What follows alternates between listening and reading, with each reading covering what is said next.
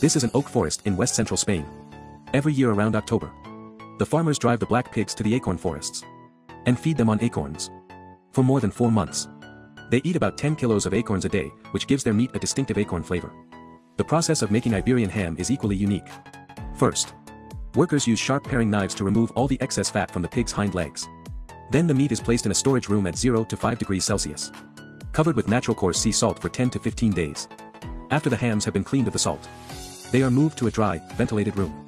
Depending on the natural environment, they dry naturally for 6 to 9 months.